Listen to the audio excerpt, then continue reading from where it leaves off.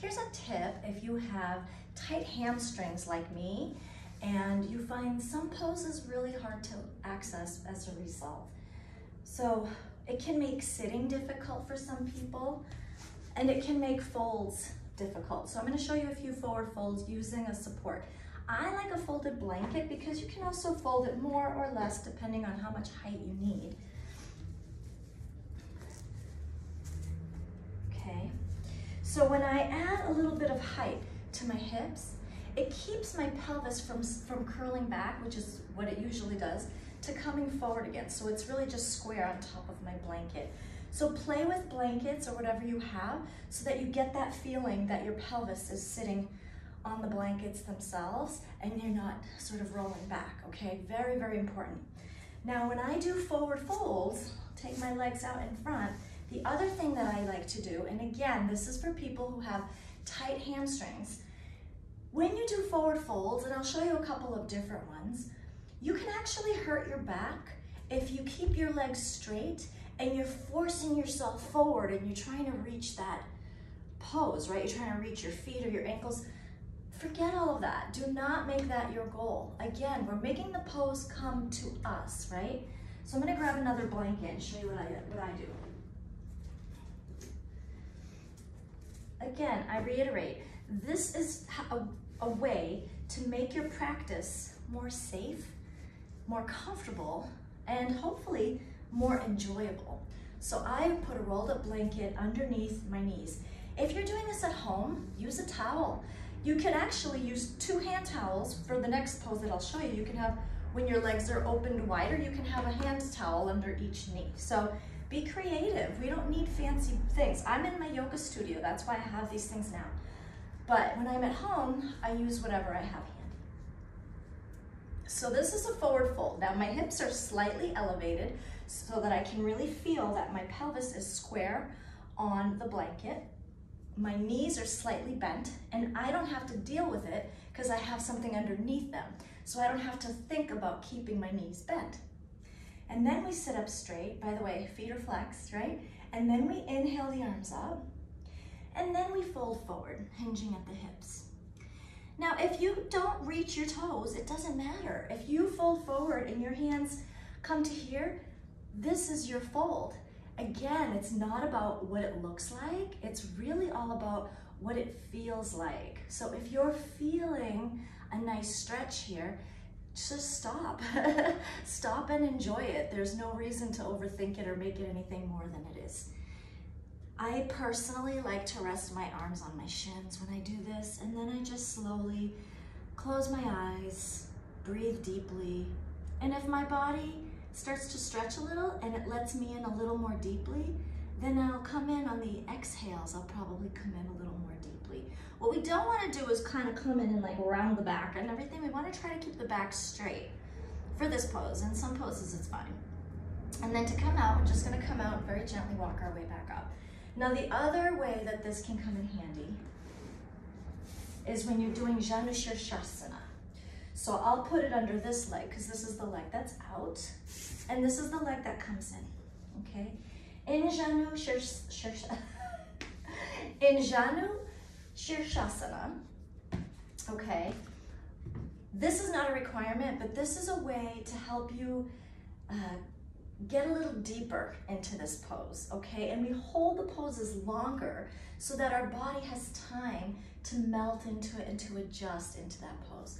So in Janu Shirshasana, what we do is we inhale up. I'm sure you've done this one before. You turn towards the extended leg. So there's a little bit of a twist and then a folding forward, okay? Now for me, I'll just adjust into it. I have been practicing this one for a while. I'm not, perfect at it, but I'm not perfect at anything because there's no such thing. And I like to rest and land my forehead on my knees. If I'm feeling a bit less flexible or tired or whatever, I'm gonna use a block and put it on my shin. Or at the beginning, when I started to do this, I used to do it like this, with my forehead on the block on top of my thigh. And as my flexibility increased, I was able to change the heights and then start to move it down my leg, okay?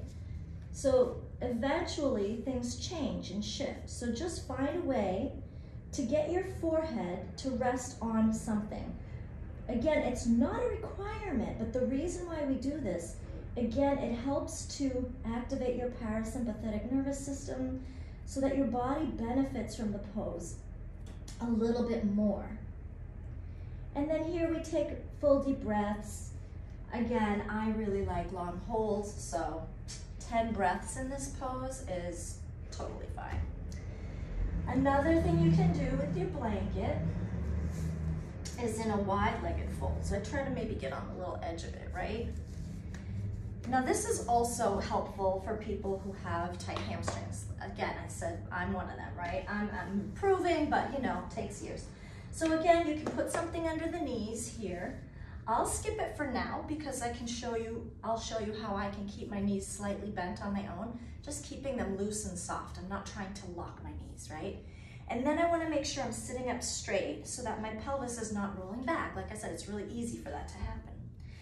Now for a lot of people, this is really hard, okay? And a lot of people, they try to open their legs too wide. So bring the legs in a little bit closer, okay? You don't have to be a gymnast to do this. Bring your hands in front. Now some people take it this way. They bring their hands in front, slowly start to fold forward, and like they end up laying down all the way on the mat, which is really amazing to me, and I hope I get there someday. But what I find very helpful is to bring my hands behind me. This has helped me to make more progress in this pose, so it might help you. Can't guarantee, but you never know. So I press into the mat behind me, and then I press the upper body forward. This is how I enter this forward fold for me. And this is an option that you can try to see if it works for you. Don't let a yoga teacher tell you if you're doing this, no, bring your hands in front. That's not a teacher for you, okay? A teacher for you is the one that shows you different kinds of modifications and different kinds of options to help you get into the pose and again, bring the pose to you. So try these tricks when you have the tight hamstrings, right? Keep the knees bent at all times. I'm gonna show you one more.